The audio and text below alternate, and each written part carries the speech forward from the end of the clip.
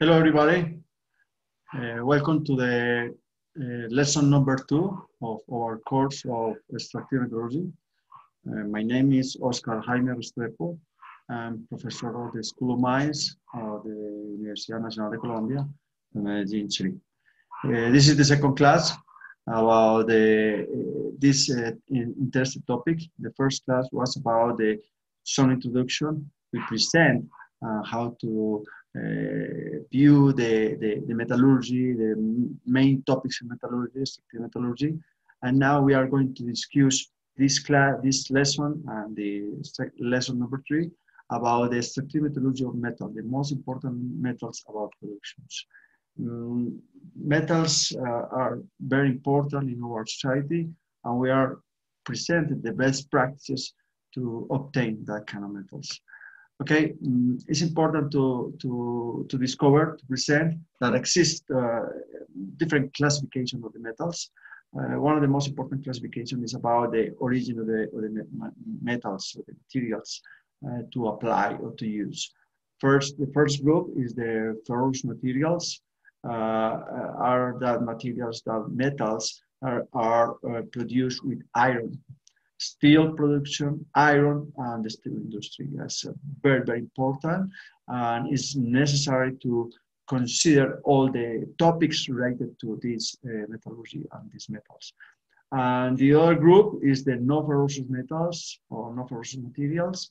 They are very important because a lot of metals are useful. Are used in our society, like aluminum, copper, magnesium, zinc, lead, nickel, magnesium, tin, titanium, okay? And the other materials or metals like gold and precious metals that are very important. Why are very important that kind of metals? Because they have corrosion resistance. They are very important, like light metals, because they are lightweight. Some of them, like aluminum, beryllium, magnesium, for instance. And some of them have wear resistance properties, different kind of properties like good thermal and electric conductivity. They have not only mechanical properties like the steel, like iron. They have chemical properties. They have thermal properties. They have electrical properties, electromagnetic properties, and are very, very important group of metals. That's why we are going to study these groups, the ferrous materials and non-ferrous materials. They are the importance of these materials. But this is not the only classification that exists about metals. Exists another classifications like heavy metals, light metals, or ultra-light metals. It depends on the density. If we consider the heavy metals, are the group of metals that have more than 5 kilograms per cubic meter, like copper, like lead, zinc, tin, nickel, chromium, cobalt, mercury, tungsten, of course, iron. They are considered heavy metals. And there exists another classification, very important, like the classification of the light metals and ultra-light metals. Light metals, the most important are aluminum, density is 2.7 grams per cubic centimeters. And titanium is 4.5, something like this. And ultralight metals like magnesium and beryllium. Magnesium and beryllium is the density is lower than 2 grams per cubic centimeters. Very important. It's very important in the industry or in the aerospatial industry are very, very important. Are in our society, it's very important to have light metals like aluminum, because every day are growing in importance. Okay, but talking about, we are going in this class, we are going to focus the attention in the extractive metallurgy of iron to produce steel and to produce iron. Okay, it's a very important consideration to have the options to know about the goal. Okay. First of all, it's important to talk or to explain the main properties of iron. It's called a transition metal. The atomic weight is 56 grams, and he's in the classification of the transition metals. Is very important in the periodic table of the elements. It's important, iron is very important because it's one of the more abundant elements in the Earth's crust. I think it's the fourth element in importance in the crust, after silicon, aluminum, and oxygen. Okay, iron is very important, and at the same time, it has magnetic properties, mechanical properties, very important mechanical resistance, and is the base, is element fundamental to obtain steel and ferroalloys materials. Is very important. In the history of the humanity, gold is very important. Iron is very important. Sorry, because the man discover how to produce metals with iron. In the history of humanity, we have the possibility to classify the age of the stone age and the metal age. And the metal age is based on iron. Iron is one of the most important metals in the history of the humanity. And we discover how to work with iron every day. And during the 19th century, we discovered how to produce steel, how to produce this special alloy. We are going to discuss about alloy more in this class, but it's necessary to say we discovered how to produce steel in the middle of 19th century, but every day we are learning a lot. Some people say that none of new materials like iron, like steel, because steel is every day changing. In every moment you are discover new properties, discover new possibilities in order to find new properties. You change some special composition of the alloy in order to obtain steel. You change one of the elements and the properties change. And it's important to discover that. It's a great metal. And our society is based on iron. In this moment, the production of steel is like 1.6 million tons per year. It's a very big production, and near to 400 million tons per year. 1.6 thousand million tons steel and 400 million of tons of iron. It means near to 2,000 millions of tons of iron products. It's the most important metal in our society.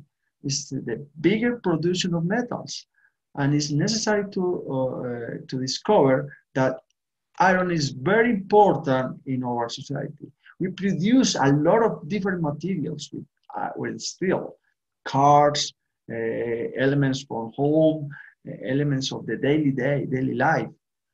Look at around you, around our daily life. We have a lot of possibilities to use steel, and every day it's growing. It's very important to understand the influence of steel in our lives. It's very, very important. About the raw materials to produce steel, it means which are the ore to obtain steel, to obtain iron and products of steel. The first mineral to obtain steel is hematite. Hematite is iron, ferric oxide.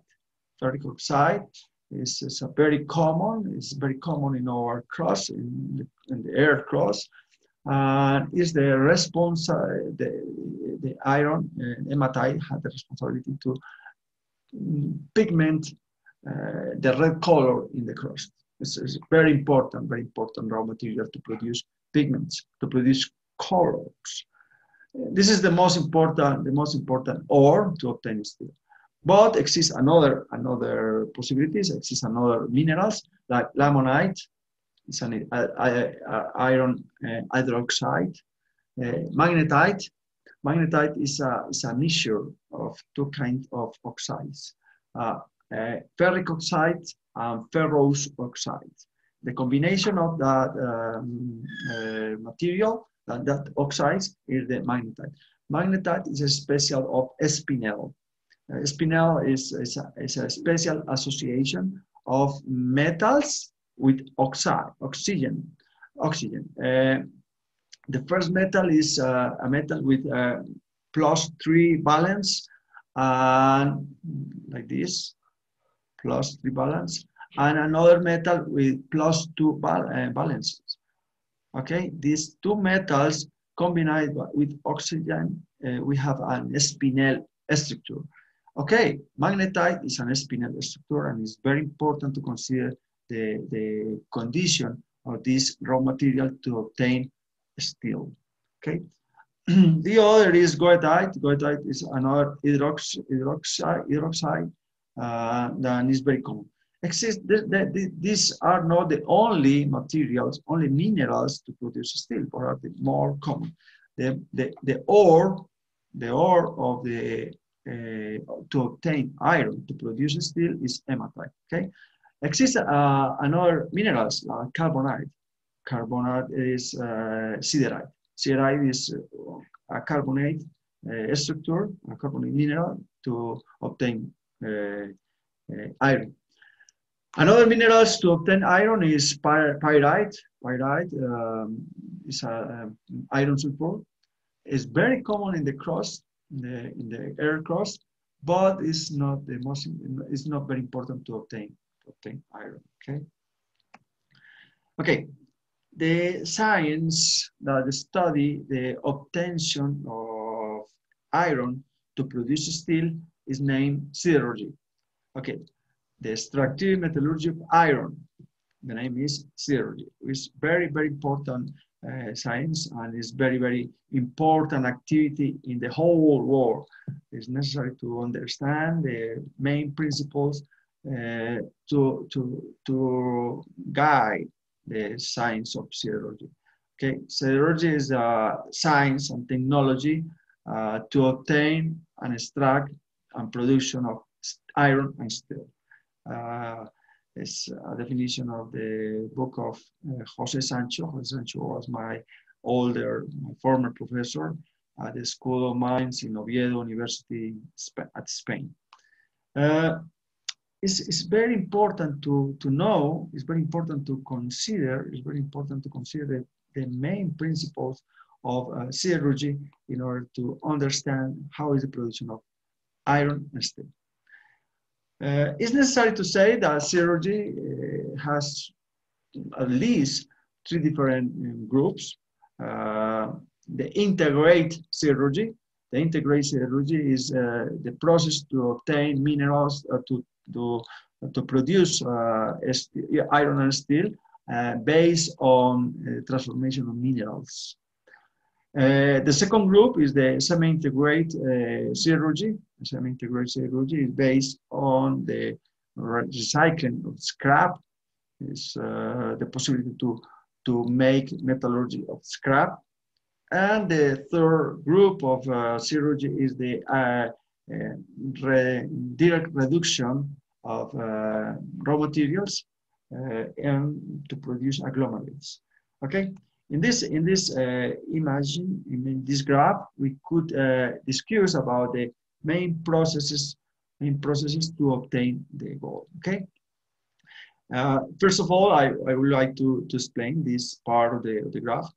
Here we had the iron ore, the typical, as I explained to you, the typical ore is hematite. Hematite, but could be a mixture of raw materials, okay?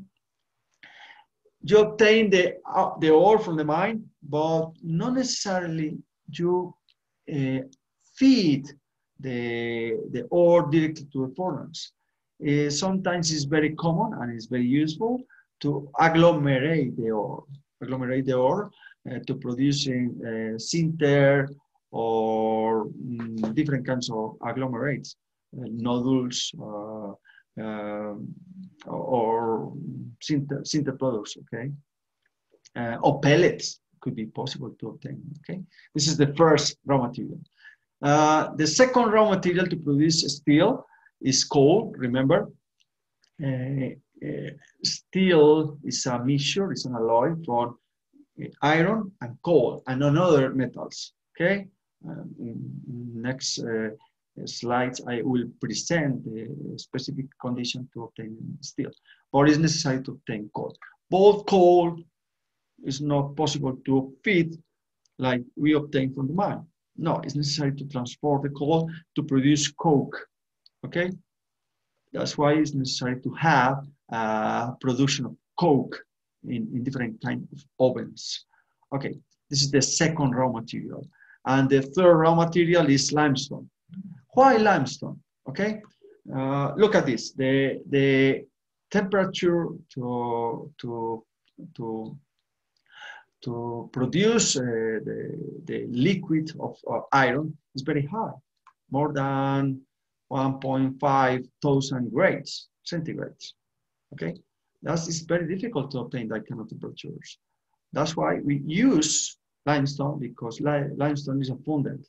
It's a possibility to obtain lower temperatures to produce the liquid.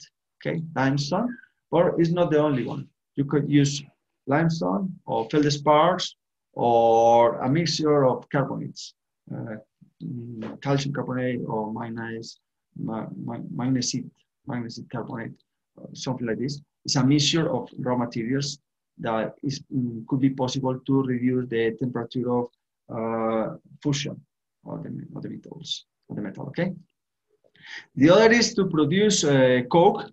It's necessary to eliminate the gases. You need only the carbon structure of coke, okay? And before to feed the furnace, it's possible to prepare a agglomerate, like as I said to you, sinter or pellet or nodules to feed the furnace in the best condition. Okay, here is the possibility to hide the oven. This is the oven. High furnace, blast is a blast furnace. And in this process, you mix the raw materials. The furnace are very different, different kinds of furnace. But the typical is the blast furnace. The blast furnace, the typical blast furnace is 15 meters, 15 or 20 meters high, and you make the mixture here and obtain the molten iron, yes, in the blast furnace. This is the integrated metallurgy, okay? After the process, we are going to see the condition here. The idea is to reduce the raw material, to reduce the iron oxide to obtain only iron. Iron we coal. This first product is named pig iron. Pig iron is the result, is the product of the blast furnace. Okay, You produce blast, in the blast furnace, you produce iron, it's molten iron. The name is pig iron. Pig iron has near to 5% of coal, but it's very high because to obtain steel, you need less than 2% of coal. That's why this is the second part of the siderurgy processing, is the basic oxygen furnace, is the converter. Here in the converter, you eliminate the excess of coal, introducing oxygen in the mixture. Okay, the oxygen reacts with coal to produce CO2, CO or CO2, and the material is now steel. Here is the third part of the processing, and the name is secondary metallurgy. The secondary metallurgy steel refining facilities. Here you mix the raw materials and other raw materials like different metals, ferrous, no ferrous, or ferrous to produce ferrous alloys like chromium or nickel to produce stainless steel, or vanadium or wolframium or tungsten. Okay, different manganese, different elements in order to produce the final steel. Okay, it depends on the needs of the production. And this is the first, the second, the third, and the fourth part of the processing is the continuous casting. We are going to produce casting to produce the solid product. After produce the final alloy, you need to put it in solid to produce different kind of products like slabs, thin slabs, blooms, bullets, different kind of products in order to produce all that products that or the products that needs iron. Okay, this is the first line of production. Okay, the second line or second group of production is the use of electric furnace. Is the utilizing the scrap, using the scrap or recycling steel. You take the scrap and go to the electric furnace. Okay, go to electric furnace to produce the materials, and then after you have the molten product, you go to the secondary metallurgy processing. Okay, you produce here the recycling of scrap, go to electric arc furnace, and then produce the molten steel. This is the second possibility to produce to have the metallurgy processing. And then after the arc electric furnace, you go to the secondary metallurgy to adapt the product to the final condition. Okay, and then you produce the continuous casting. This is the second possibility. And the third group is the direct reduction. The direct reduction is to not do different steps of the processing, but you could use direct reduction in order to produce metallic minerals from the ore. Here is necessary to make some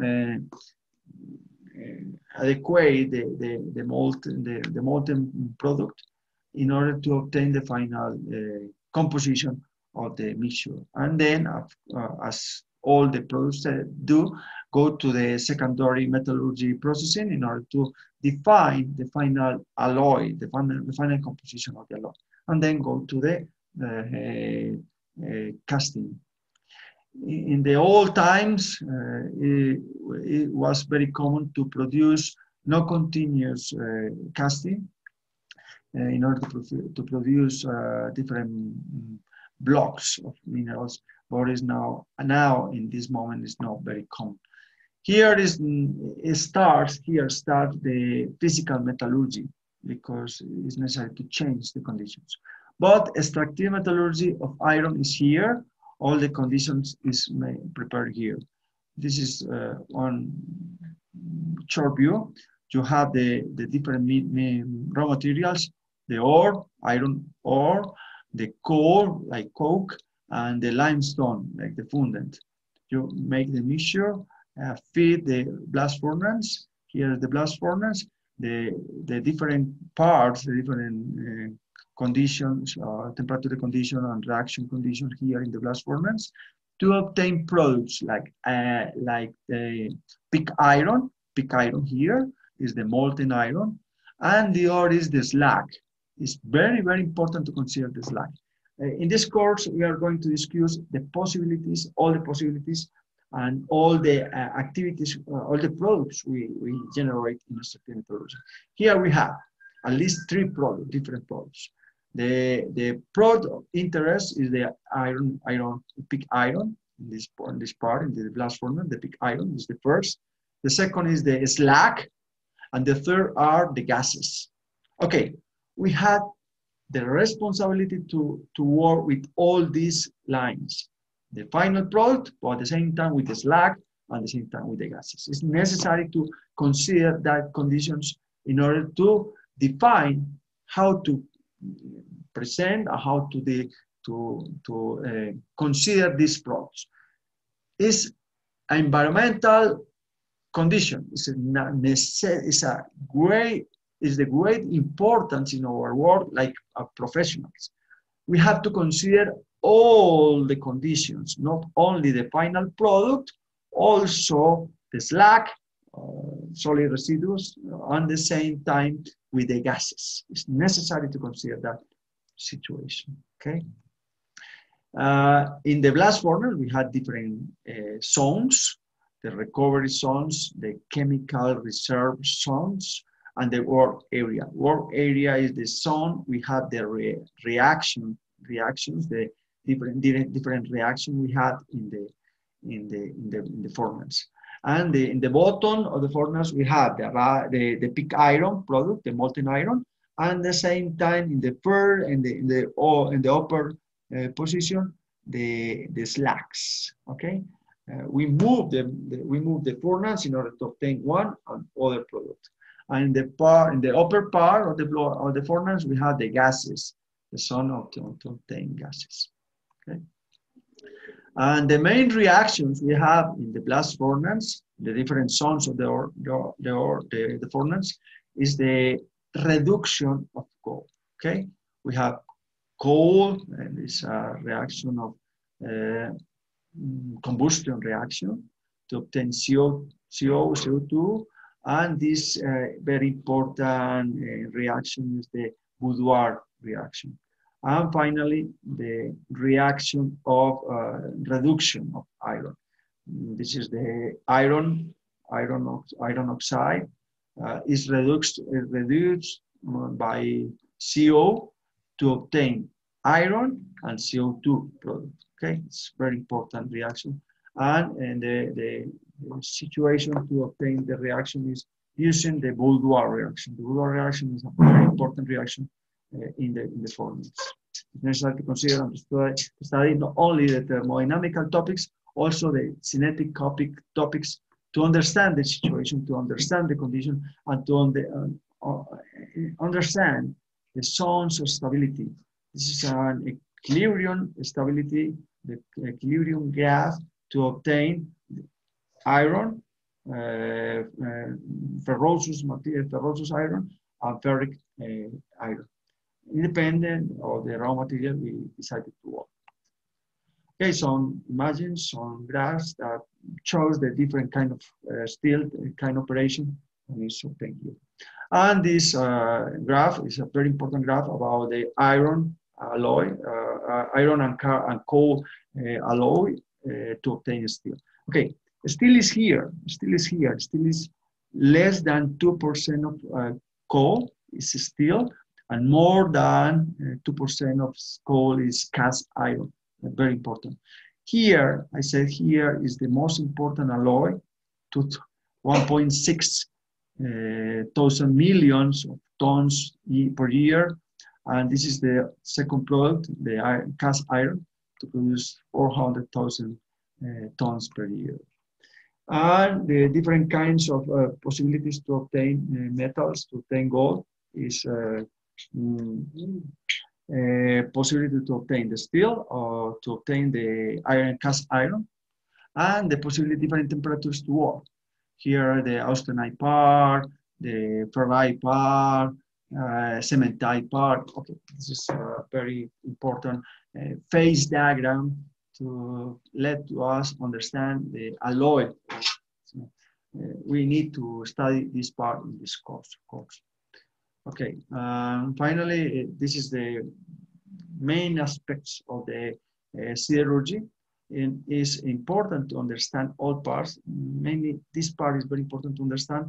We need to understand which are the role of different raw materials in the obtention of iron and steel. Okay, this is all the main topics about siderurgy. In the third lesson, we are going to discuss the extractive metallurgy of other metals. Okay, thank you very much for your attention. Thank you very much to be here to follow the course. And I invite you to enter in this fascinating world of extractive metallurgy. Thank you very much. My name is Jaime Restrepo, and I'm waiting for you for the next class. Okay, thank you very much. Have a good day. Bye-bye.